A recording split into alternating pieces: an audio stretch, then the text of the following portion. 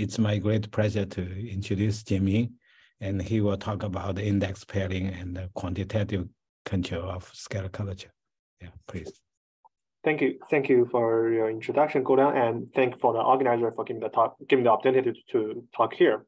So here's the title, and I wanted to talk about the relation between index pairing and scalar curvature. So I'll probably give a more general and talk for more general audience. So if you have any questions, feel free to interrupt me. Okay, so here's the outline of my talk. So first, I will give a short introduction to positive scalar curvature, and in particular, I will talk about famous result, the no positive scalar curvature on the N torus. And next, I will move to the main part for the quantitative control of scalar curvature, and then some application of the result. Okay, so scalar curvature is a quite classical geometric concept. And well, usually the easiest way to introduce to everyone here is by the following Taylor expansion. So if we were working on a Riemannian manifold, a scalar curvature, well, it's a function, okay, it's a number defined at every point, which from the Taylor expansion. So scalar curvature is positive means the ball is smaller near the point than compared to the Euclidean ball. Okay, so as you can see, scalar curvature really come from the comparison volume, but actually, I don't think anyone really use this definition as part of the proof of other theorems. So in general, it can come from the trace of the curvature tensor. Okay, here's some example. So if the x is two-dimensional, then well, up to a constant, the scalar curvature is simply the Gaussian curvature. So the hyperbolic space have negative scalar curvature, flat have 0, and sphere have positive scalar curvature. And more generally, if we are looking on the N sphere, then the scalar curvature is also positive, which is actually a constant, n times n minus 1. So this can be thought about as a standard constant for positive scalar curvature. Okay, so for scalar curvature, a classic question is there exists a positive scalar curvature metric on given, say, closed manifold, because it can be proved that for negative scalar curvature there are actually no obstruction. For such problem, there are basically two different approaches. One is from the geometric analysis side using the so-called minimal hypersurface, and another is from the index series side using Dirac operator. So let me give a quick introduction of Dirac operators. So let's look at R2. So the motivation for Dirac operator is to find a first order differential operator whose square is equal to the Laplacian, which is here I mean Laplacian by the positive Laplacian. Okay. And actually Laplacian can be defined as functions, but actually this Dirac, we cannot find a first order operator on functions whose square is the Laplacian. But if we move to one dimension higher, and we can find a matrix value operator. So here, this is actually the Dirac operator, the ddx times this matrix and ddy times this one. So if I call it this C1 and C2, it's a very elementary linear algebra verification that C1 square is C2 square is -1, and C1 C2 plus C2 C1 is equal to 0. So if you square it, and ddx will give you ddx square and the negative sign from C1 square, and similarly is dy square. And because ddx and ddy commutes, we'll get the cross term vanish. Okay, and the C1 and C2 are constructed even more general for what is called the Clifford algebras. So this is an example in R2. And in general, if we're working on the manifold, so there's a slightly topological obstruction of the existence of such C1, C2, and so on, which is called spin. Well, I'm not really willing to talk too much on the concept of spin, or just let you as it's a concept, and it's purely topological, related to the differential class. And if I'm the spin manifold, then we can always find such kind of first order elliptic differential operator called D, the Dirac, acting on the spinor bundle of M. It's not a function, but a vector bundle. And moreover, a square actually not exactly Laplacian, because here we use the fact that ddy and ddx commute. But for manifolds, they may not commute. And actually, the commutator of ddy and ddx is exactly the definition of curvature. So here we will also have a curvature term, which turns out to be scalar curvature over 4. So as a function. Okay, so here's a formula called the Lichnow's formula for Dirac operator. In particular, if scalar curvature is strictly positive, then we know that D is invertible. So that's the relation between index theory and scalar curvature. So this is summarized to be the following theorem. If the scalar curvature is positive, then D is invertible from the Lichnow's formula. But for an explicit elliptic differential operator, we know it's Fredholm, and its index can be computed from the Atiyah single index theorem. And in this case, the index of D is equal to the so-called A hat genus. So then we come to the following theorem, which is one of my favorite theorems because it's easy, but it shows a deep relation between geometry and analysis. Saying that if M is a closed spin manifold, here we assume spin, with non-zero A hat genus, then there's no positive scalar curvature metric on M. The proof is exactly here because the indexes cannot be 0. So this theorem already covers a large class of manifolds, say, for example, the A-dimensional Bott manifold. But there's still some example that the theorem cannot cover. So here's one of those, the torus. The N torus, well, we know that N torus is flat, or it can be made flat. So almost every characteristic class you can think about is 0, including the A hat genus. So one cannot use Lichnow's variance theorem in the last slide directly to tell the result of existence of positive scalar curvature or not. But actually, there's a theorem, well, originally it's a conjecture called Dirac conjecture, and states that there's no metric on torus with positive scalar curvature. And now it's proved by Xu and Yao in 1979 using minimal hypersurface method. But here, there's a dimension restriction because it might have singularity on higher dimensions. And from the index theory part, we have the theorem from Gromov-Lawson proving that there's no positive scalar curvature metric on torus using Dirac operator. The method of Gromov-Lawson is basically use the index pairing and what they call enlargeability of torus. Okay. And here I would like to show you an explicit proof for this theorem followed by the spirit of Gromov-Lawson. Okay, without loss of generality, we assume that N is even. Well, that's just technical. And let D be the Dirac operator acting on spin bound of torus. Well, torus is spin. Okay, because it's flat, everything's 0. Okay, so we assume by contradiction that there's a positive scalar curvature metric. So we know that D has a special gap because D is greater than or equal to scalar curvature over 4. D squared is greater than scalar curvature over 4, so D is greater than, well, I have got to say absolute value. It's greater than square root of it over 2.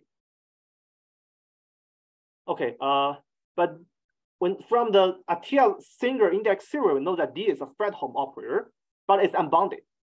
But we are usually feel better to work with bounded Fredholm operator. And there's a canonical way to transform this operator into a bounded Fredholm operator by the functional calculus. So here we choose a so-called normalizing function. Let me draw a picture for you.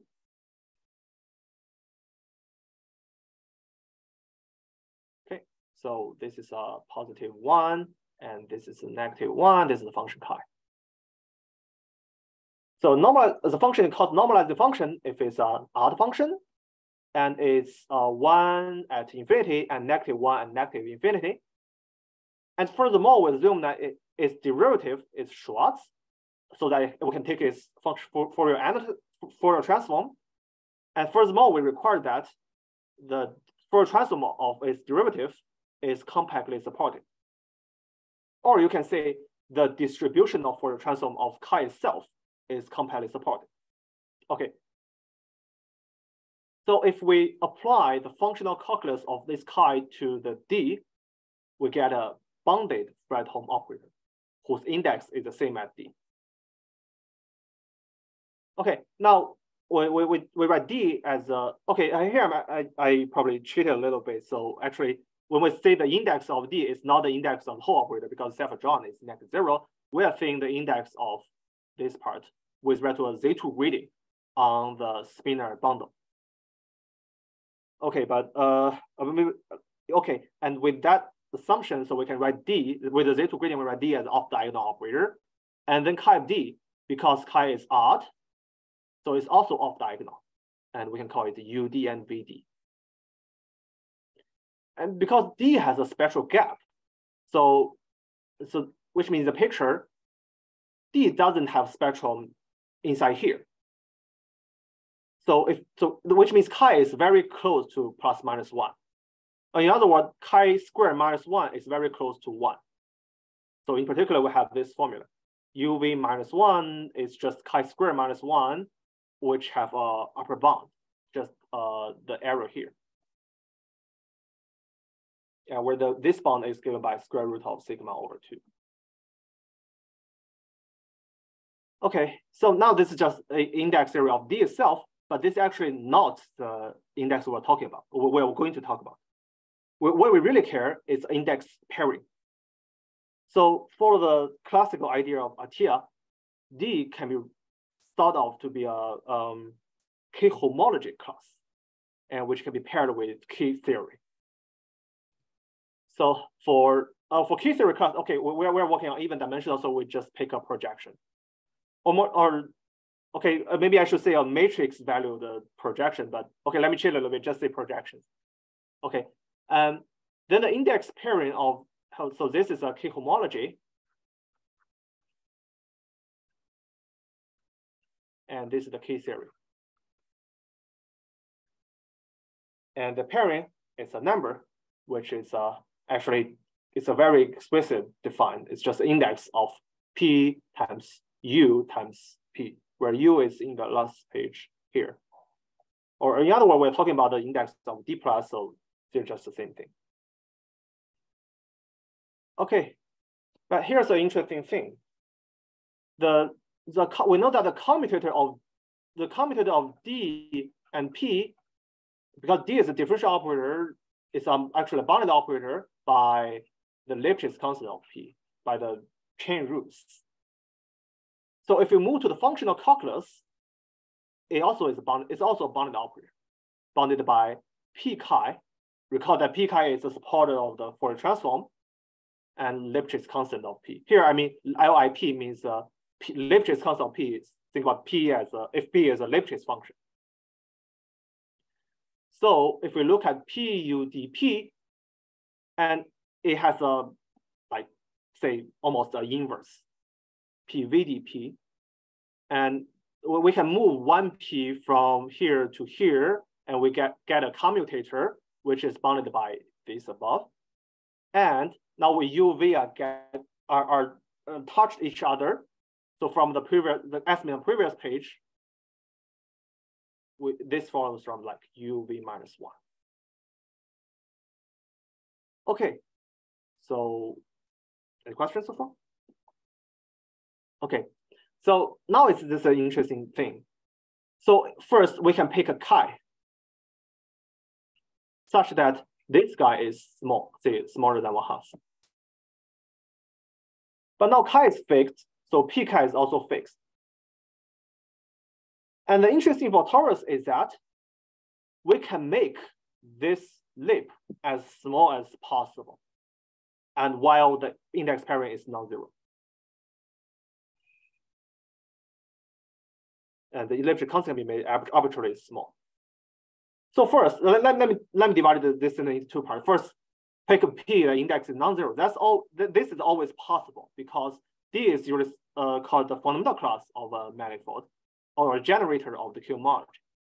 And for example, if you're familiar with Riemann surface, if T is 2, and that P can be chosen to be the canonical line bundle over torus, so that the pairing follows from the Riemann-Roch theorem, which is non-zero. But sorry, this P is a projection, but the matrix value. Yeah. Here I forgot to say as matrix value, maybe M sub K over this. But the formula is still the same, and the estimate is still the same, and independent of the kind. Yeah, thank you for pointing out. Right. Okay. But non-zero is okay. But how do we make it small? It actually follows from the covering map. There's a say n-fold covering from torus to torus. Just think about like rescaling on Euclidean. One can always lift the metric like this n-fold covering. One can always lift the metric from the torus to a larger torus, so that the scalar curvature is still positive, greater than sigma, but the projection are made flat more and more. The projection, we can use the same projection on the larger torus, so that it's very flat. So we can, so that's a key point. The projection, the Lipschitz constant P can be made arbitrarily small, or in other words, it can be made arbitrarily flat because the torus, the higher torus can be made larger and larger. So by picking this guy to be small, we also have this smaller than 1/2. Now, altogether, we'll give you smaller than 1, which means this guy is invertible. So think about P as an identity operator, which contradicts the fact that the pairing is non-zero. So this is basically the proof of the Garage theorem, no PIC on torus. And this kind of fact is called enlargeability by Gromov. Okay, so actually, but this is a special case for curvature torus, but we can generalize our discussion a little bit further. So this process basically means if we know that scalar curvature is sigma, and by picking a function chi, the Lipschitz constant cannot be very small. And the lower bound is given by sigma. So we can summarize this by the following theorem. If we're working on a closed even dimensional spin manifold with scalar curvature positive, then if we have a projection in K0 such that the pairing is non-zero, then the Lipschitz constant cannot be very small. Or in other words, the scalar curvature cannot be very large. Well, that's basically the same thing. Yeah, and the proof is just basically the same process. If it's so small, then the index pairing is 0. And where the constant C is actually universal. It doesn't depend on the geometry of the manifold. It only depends on the constant we use, like the 1/2 and the normalizing function chi. So I want to mention that, or actually, in other words, if you are working on manifold already have positive scalar curvature, but of course we can find a projection that pairs with non-zero pairing with it. So this Lipschitz P can be chosen to be the Lipschitz of the given projection, but scalar curvature cannot be too large. Or in other words, if you fix the scalar curvature lower bound, we cannot make it as flat as possible. So in particular, when x is equal to the unit sphere, this can be thought of to be another version of the theorem from LaRue, saying that if you work on the sphere and you want a new metric which is greater than the original metric, this is the original standard metric, standard scalar curvature in the original standard metric, which I called it G0. Okay. Then if such thing happen, then G cannot be very large compared to G0. Where we can think about if G is arbitrarily large, then the same projection is very flat with respect to G. This will contradict to our theorem. But actually, our theorem cannot tell us this is exactly 1, but LaRue's result can tell us, okay, really the constant is 1. Okay, but here is an interesting question. So since we are still away from 1, but what kind of constant can we do? So what is the best constant of that C here? So C is actually universal, but it depends on, well, blah, blah, the constant here, and also depends on the normalizing function we choose. And so asking the question for best C is to ask the best normalizing function. Okay, so let me summarize this, but let me forget all the geometry, but only look at the normalizing function. Now we fix 2 small numbers called epsilon 1, epsilon 2. And chi is a normalizing function of this shape. This is -1 and 1. Okay. And we have 2 numbers of the normalizing functions. First, I call it p chi, which I just mentioned some pages ago, and which means the support of, well, I can just say support of chi itself, because the distribution of Fourier transform is complex support in negative p chi to p chi. So I use p because sometimes this kind of number is usually called the propagation. And I use x chi to denote the following number. If x is greater than s, the s chi the number, then chi, the value of the function evaluated as x, is very close to 1, up to the 2 small errors. So if you go back to the geometry setting, this number is basically the square root of scalar curvature over 2. When we say x is greater than this, means, okay, this just means if scalar curvature have this lower bound, then chi is very close to 1. Okay, then the theorem tells the following. We have the following result, that the product of the 2 numbers cannot be made arbitrarily small. They always have a lower bound. I prefer to call this an uncertainty principle because, well, let's think about it geometrically. If p is small, means the Fourier transform of chi is very, very concentrated near 0. And when s is small, means the function chi is also very, very concentrated near 0, like the picture of this. But from the spirit of Fourier transform, we know that this cannot happen. It's impossible that the function as well as the Fourier transform are both very concentrated near 0. Okay, but actually that's just spirit, but not a rigorous proof. The previous argument already gave a proof. If this number can be made arbitrarily small, then the previous C can be made arbitrarily small, which will lead to a contradiction. But actually, I don't know if this is a more like analytic elementary proof for that. Okay, I think it would be an interesting question for maybe undergraduate student to ask if they can prove this inequality. You only use elementary analysis.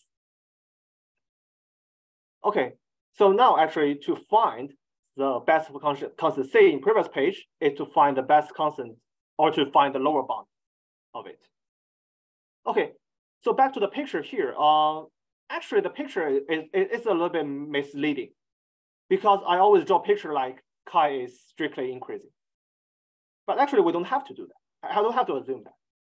We have 2 small numbers. We can allow that the function is slightly greater than 1.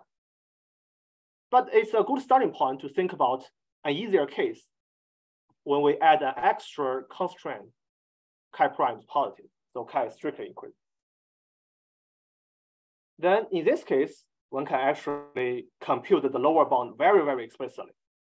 And the function that obtains the lower bound is given by the Slepian function, which is a very classical paper of Slepian in 1980s.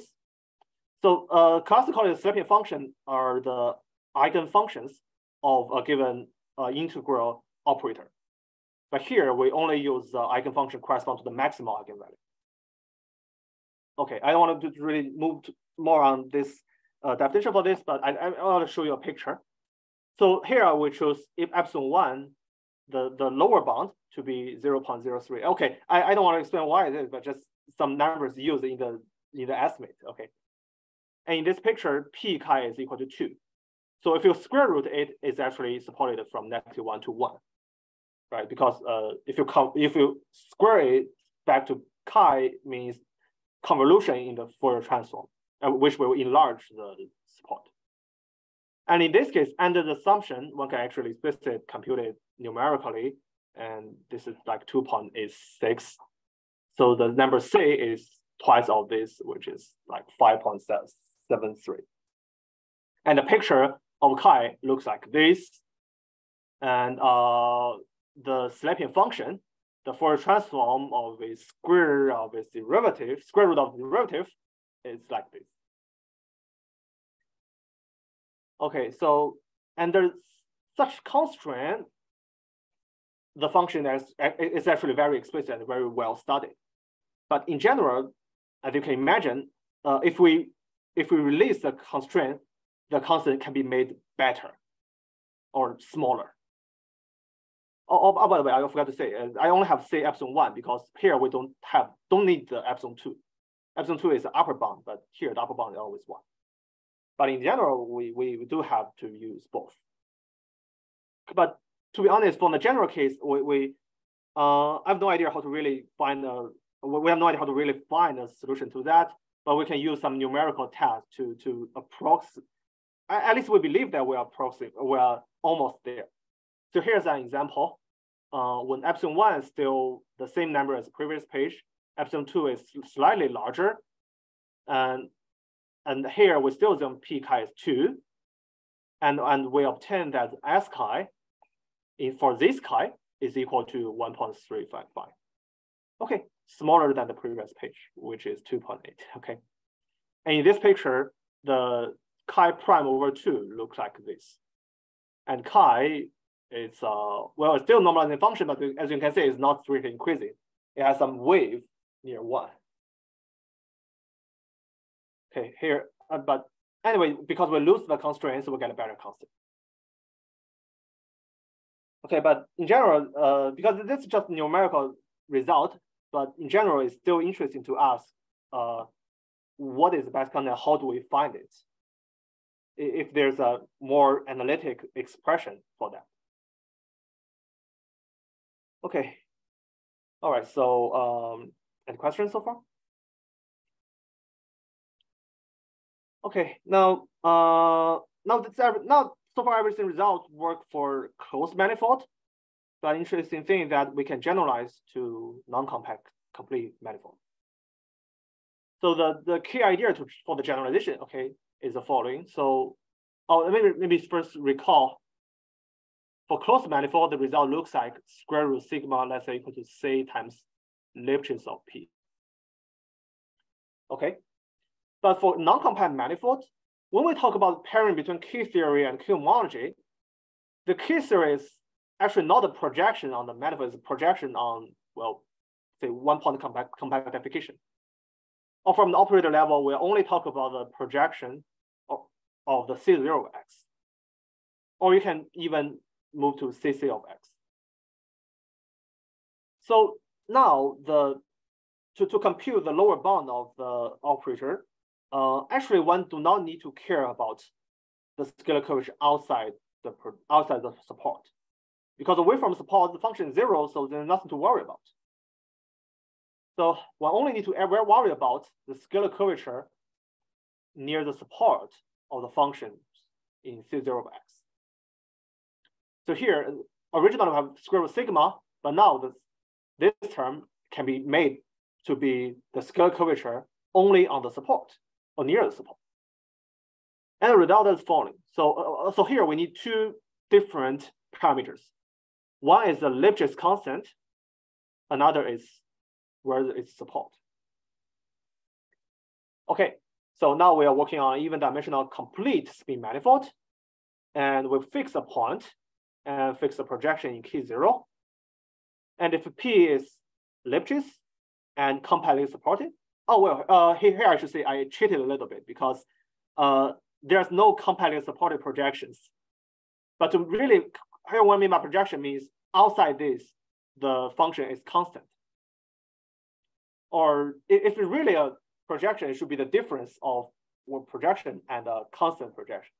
Well, okay, but there's actually no technical difficulty to think about the difference. So you can just pretend that this is a complex supported projection. Okay.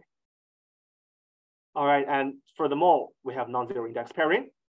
Then we have the similar formula, like the closed case is the following. So this is square root of the scalar curvature lower bound, but only for x on the ball near the support. So R plus slightly larger, C1 over L. And this is less than or equal to C2 times L. Where the constant C1 and C2 are universal and only depends on the normalizing function you choose.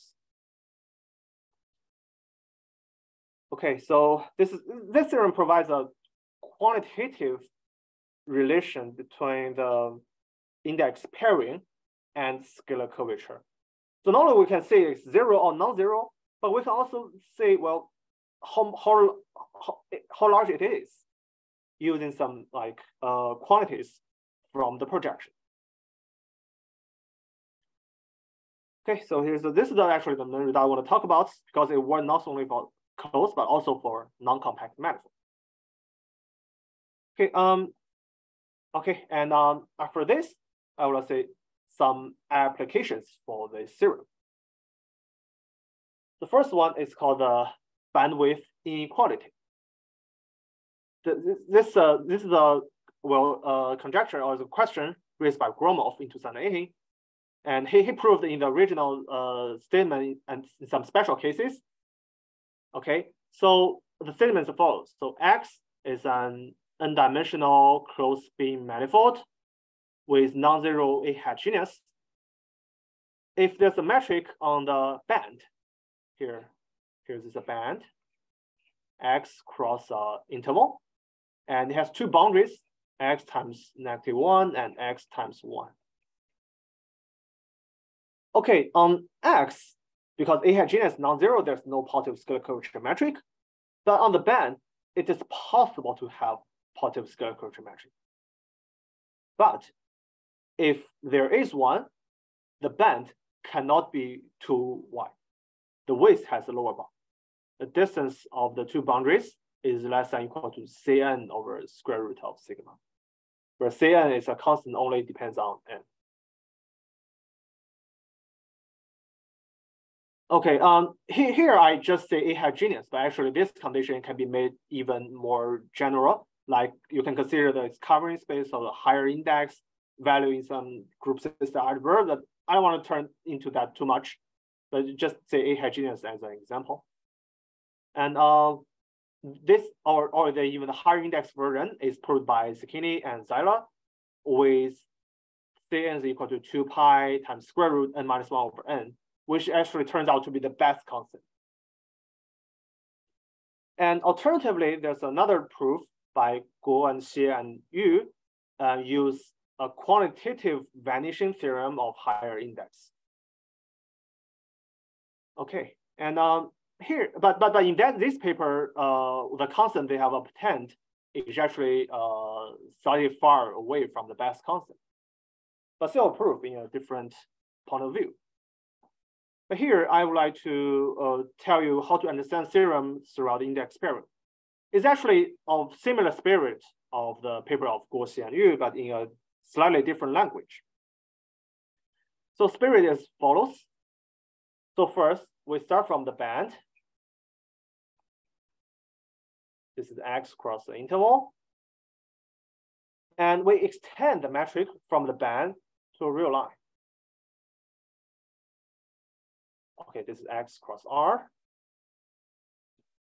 And now we can consider the index pairing on this non-compact manifold.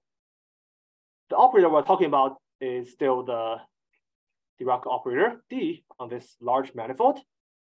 And the projection, or maybe not, actually in this case not a projection, it's a K1 class we're using. It's the both element on real line. So this is actually lies in K1 of R. Well, actually the previous theory can be easily generated from K0 to K1. Things are just parallel. And for K1 of R, the generator, so because this is a one-point compactification, so you can just think about to be K1 of S1, which is generated by unitary classified by Wang numbers. In particular, the operator with Wang number 1 is this function.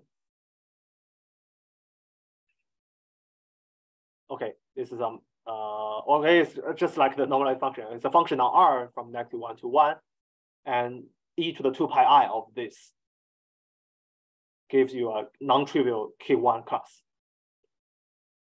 And furthermore, this K1 class paired with D, it's equal to the A genus of X, which can be understood like a family index, like family version of index theorem, and anyway, it's still non-zero.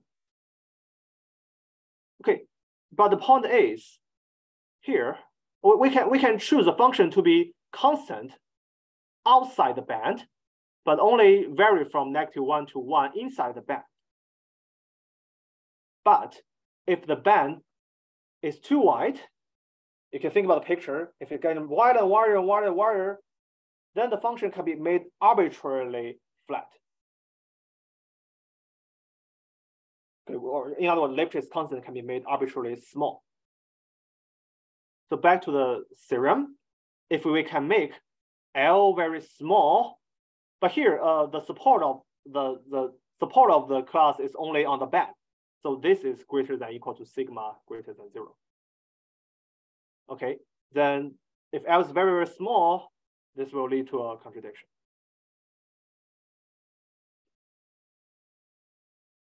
Okay, this is one application for the bandwidth inequality. So there's actually there's really some other flavors of conjectures raised by Gromov. So I think originally people only think about like, does the manifold exist or non-exist scalar curvature, positive scalar curvature? But recently there really comes some new idea from Gromov that if the manifold have positive scalar curvature, then how do we tell the geometry of it? So this is one of the big questions. So if the positive scalar curvature band, then the geometry is that, okay, it cannot be too wide. There are lots of similar questions raised by Gromov in such a flavor. Okay, and here I want to say second application is about decay of scalar curvature. So let me back to this theorem first. If we can find, okay, if we fix the class of P, you know, in the same class, there are like infinitely many representatives, but we can within the, if we're possible to within the representative and make the L smaller, and R can be as usually getting larger and larger. And L is smaller, R is larger. You can think about this formula as a decay of scalar curvature. The inf of scalar curvature on a ball with the radius getting larger and larger, it gets smaller and smaller. And the decay rate is related to the function between L and R. So this gives us the following theorem. If we're working on a complete uniformly contractible manifold with finite symptotic dimension. Here I would not to speak too much for the metric space theory for the definition of this concept. Just to say, okay, these are some assumption on the geometry and very coarse assumption on the geometry or the metric on the manifold. And if we assume this, the two technical assumptions, then the scalar curvature on the ball radius R has an upper bound. The inf of the scalar curvature has an upper bound with 1 over f of R. Where f only depends on the data from the uniform contractible and the finite symptotic dimension. So in other words, if we assume these two assumptions and we know a little bit about the manifold about this metric, and then we can see the decay of scalar curvature. So let me draw a picture. So it's a larger R and R, and the scalar curvature is getting smaller and smaller, but it cannot be too large. we cannot have like scalar curvature. It's possible to go to 0, but almost 1 because 0 very slow. This is impossible. So I have a bound given by f. Here, I should say f when r go to infinity and f of r also go to infinity. Then the key idea of this theorem is actually what I just stated. So suppose that we have a non-zero pairing, D and P is non-zero, and under such geometric metric assumption, we can make this P more and more flat while controlling the diameter of its support. So you can think about the example in Euclidean. We can find in standard Euclidean, you can make it flat, but just rescaling it. But when you do rescaling, the support is also getting larger. So in that case, R is almost 1 over L. Because you rescale it and you scale by maybe by 2, and support also expand by 2. Right. So this is a relation. Also, so actually in this theorem we also have such a function relation between R and L, just like this, but not just a simple 1 over L function, but probably contains a f. Okay, probably let me show you some examples of this application of this decay theorem. So here's a very concrete example, and I think we can give this to undergraduate students. So if you think about the paraboloid of revolution, z is equal to x squared plus y squared, and we can compute the scalar curvature or the Gaussian curvature. Well, I already know how to do it. But the Gaussian curvature is actually positive, but go to 0 as the point go to infinity. And in particular, okay, it decays quadratically with respect to the intrinsic metric.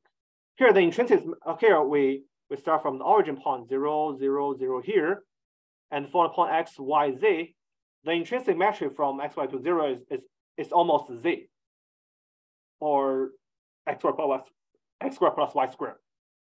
So the denominator is about almost the intrinsic metric and then squared. So this is what I mean by quadratic decay.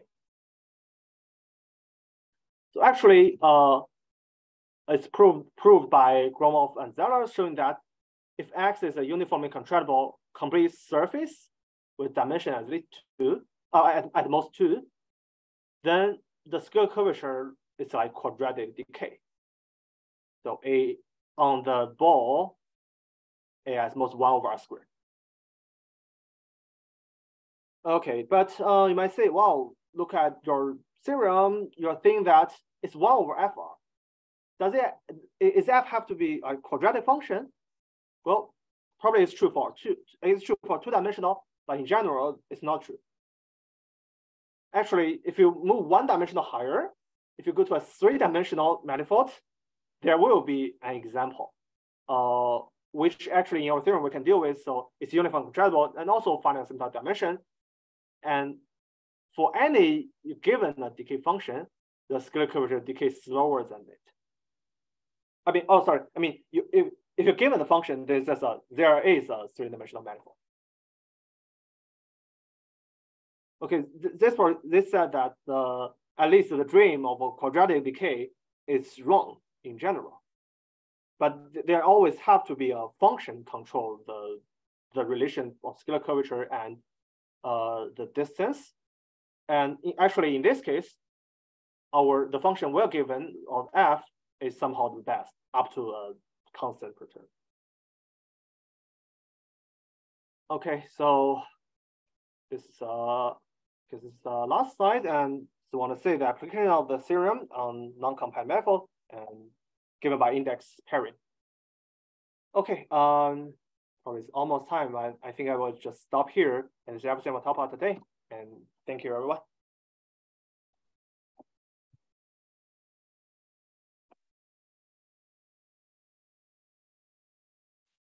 Thank you very much, Jimmy. Are there any questions or comments?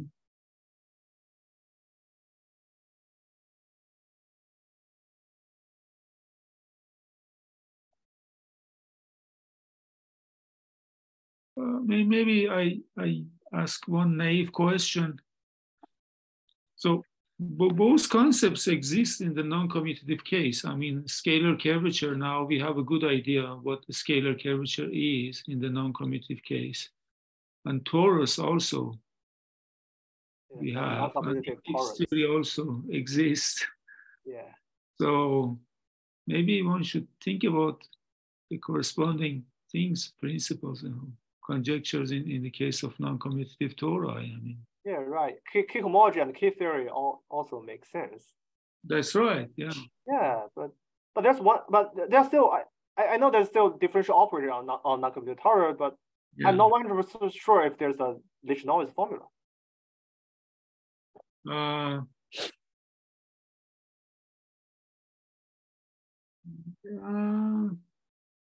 have to think. I think there is. I mean, but I have to think. That's a good point. Yeah, but that's yeah, that's something. Yeah, to think about. Yeah. Yeah, that's a very natural question. Very good point. But it's in the non-commutative setting. Even the very definition of scalar curvature took some effort. Yes. I would say computing it took more effort than defining it. Yes. Okay. And yeah. So if there is a natural Dirac operator in that setting which encodes scalar curvature, it would be really interesting. Yes. So far, I think has been done for conformal perturbations of flat metric, basically. Okay. Calculations has been done mostly for that. If you do more general, I mean, it becomes very, very complicated. Calculations become extremely complicated. But so your result for conformally, I mean, perhaps for conformally flat metrics are easy. I mean, yeah, if like at least if Lipschitz equivalent, then the result can be made better. Yeah. Yeah.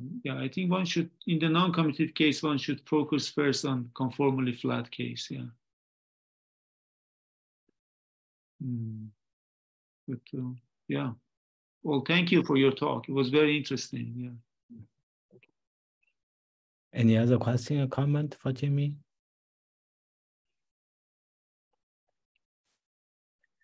Well, if not, let's thank Jinmin again and for a very nice talk. Okay.